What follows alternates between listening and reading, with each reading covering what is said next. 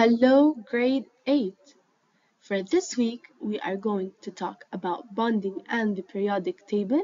We will also finish up the last point from the second lesson, which is periodic table.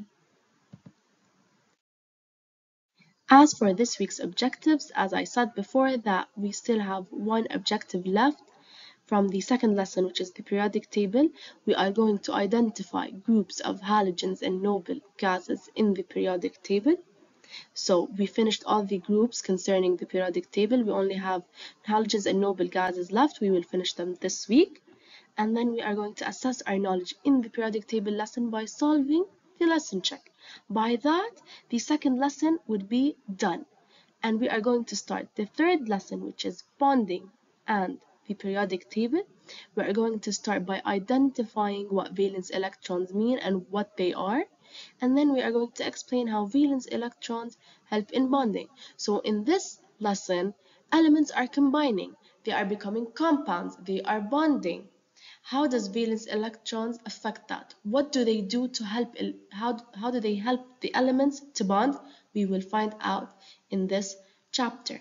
And then we are going to identify electron dot diagram. By saying a diagram, this means we are going to draw something. So we are going to understand how we can draw the electron dot diagram and what does it mean. And we are going to identify how to interpret valence electrons in the periodic table.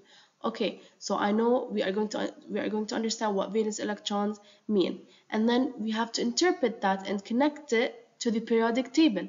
How are these two interconnected? How can I get the valence electrons through the periodic table? We are going to learn that this week. These are our objectives for this week.